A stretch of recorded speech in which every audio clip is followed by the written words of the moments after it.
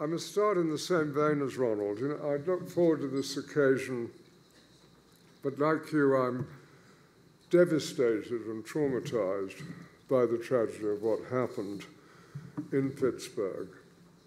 And we have to face up to it that these days, all of us here have to be on our guard, whether we're in the United States or France or in England.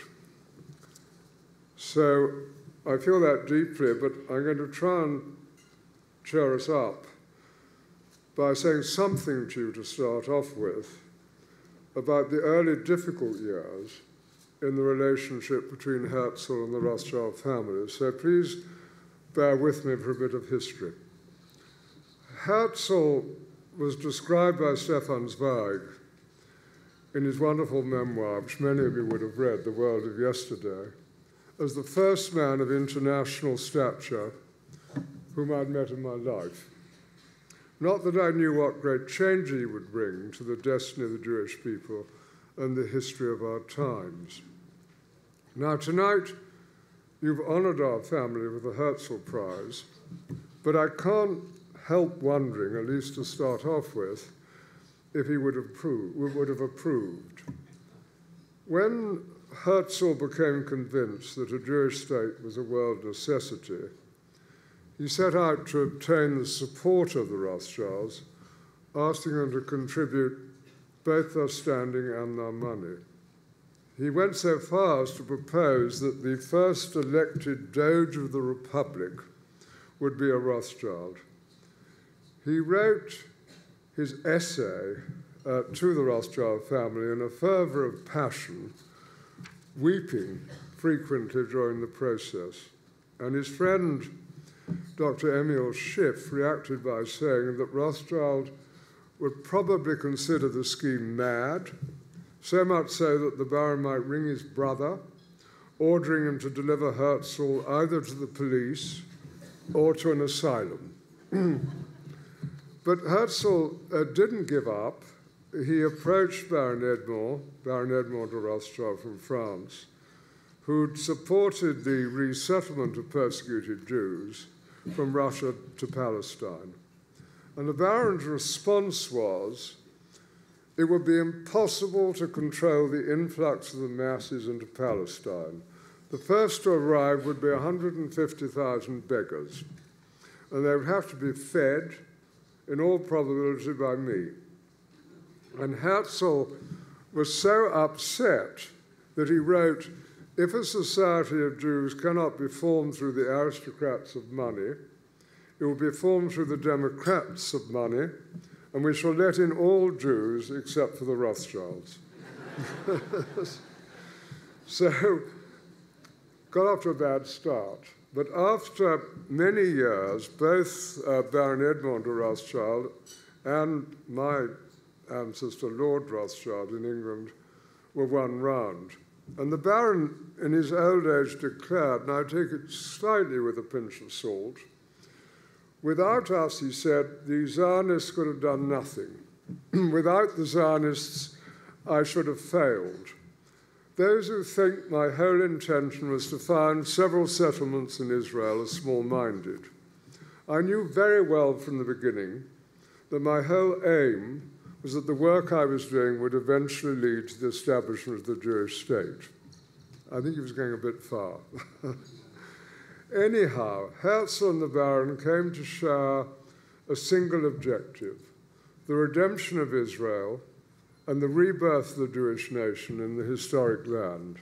So I feel not too bad that if Herzl was looking down on us, he might not have disapproved of your choice. You've been incredibly generous in honoring our family tonight.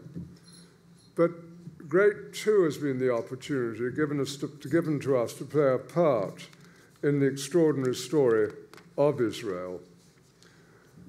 A bit of history, if I may. I mean, Baron Edmond's vision and his work were carried on by his son, Jimmy, who came, a picture of him up there, who came to live in England after witnessing the anti-Semitism around the Dreyfus case in Paris. And both he and his wife Dolly were unswerving in their support of Chaim Weizmann, leading up to the Balfour Declaration in November 1917, being addressed to the second Lord Rothschild as head of the British Zionist Federation. Shortly before he died, Jimmy promised to provide the funds for the Knesset. You can see the building there, the building in Jerusalem, which most of you will know.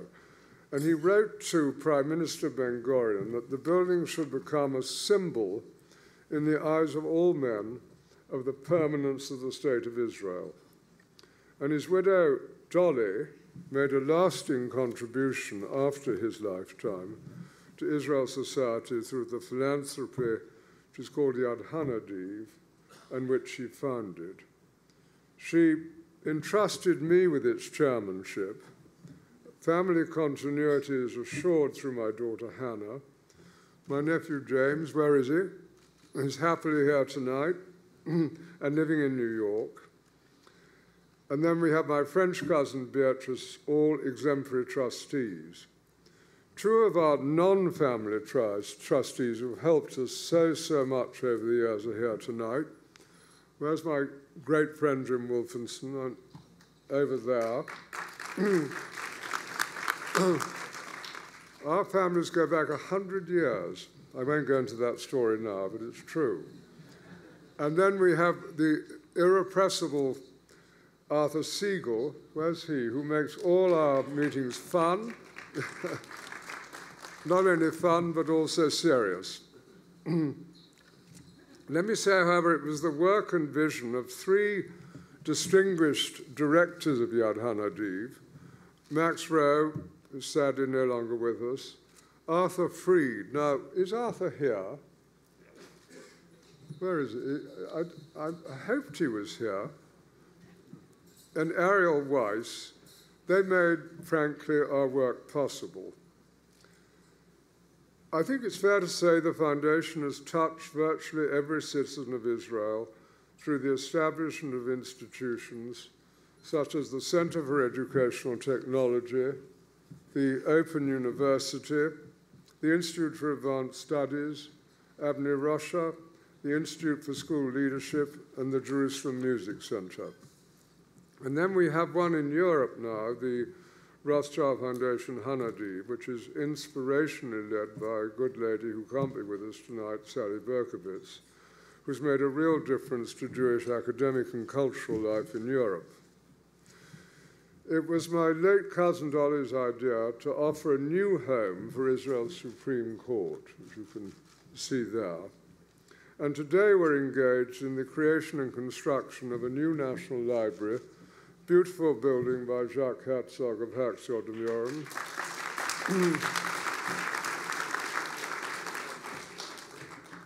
Having lunch with him tomorrow. I'll tell him it's well received. It'll be a library without borders for people of all faiths with links to Jewish communities throughout the world and made possible by the cyber revolution of today. Now look, I've described the work of Yad Hanadiv, for frankly, I've been involved with it for more than 50 years. But I'm also deeply conscious of the commitment of my cousins in France, represented tonight by David, chairman of the governing board of the World Jewish Congress.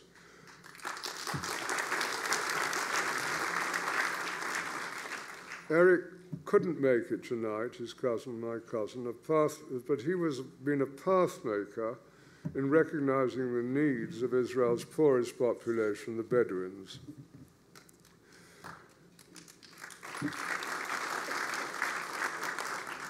And Eric's sister, some of you may know, saintly lady, Beatrice, has done so much. For example, supporting the ghetto fighters kibbutz in northern Israel, founded by Holocaust survivors. And then I'd also, well, more than mention the work of the Edmond de Rothschild Foundation, which is led by my cousin Benjamin de Rothschild and his wife Ariane, who carry out some 35 programs, opening up opportunities for approximately 30,000 young people in Israel each year, and in providing access to higher education, particularly for vulnerable and disadvantaged groups.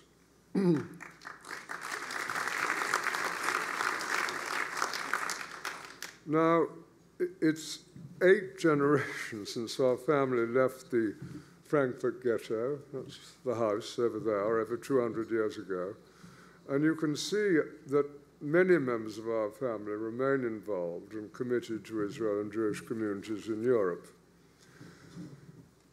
Now, on a very different note, enough about the Rothschilds and their history. Your chairman wrote a frank and deeply felt piece in the New York Times recently.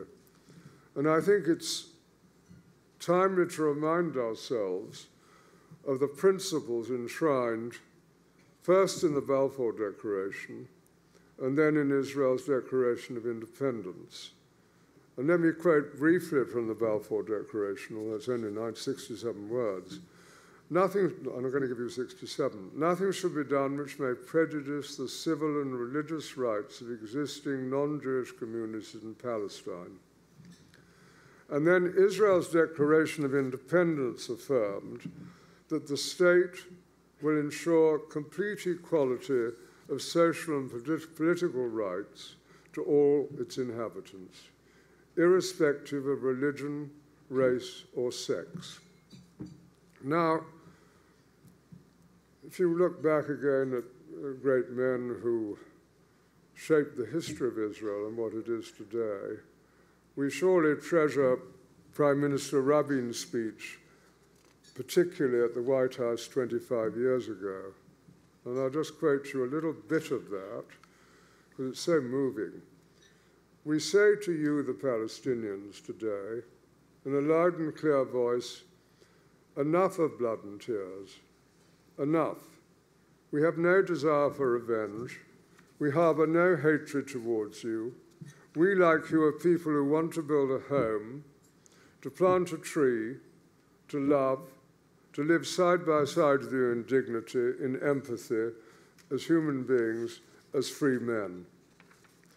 Now, 2,000 years of Jewish history, and the 36 occasions on which the Hebrew Bible enjoins us to love the stranger, add inspiration and weight to our moral and historical imperative. I'm sure all of us in this room revere Israel as a democratic state whose economy is one of the most advanced in the world. Our loyalties remain unimpaired, even when there are differences with the political leadership of the day. Now, I'd like to end my brief remarks with some words of gratitude. First, to Herzl, who laid the foundations of the State of Israel. He made the impossible happen after 2,000 years. And in doing so, he literally changed the history of the world and gave us hope. As David Wolfson said in his eulogy, Herzl's name will remain sacred and unforgotten for long as a single Jew lives on this earth. So, our family, thanks to you, Ronald, and members of the World Jewish Congress,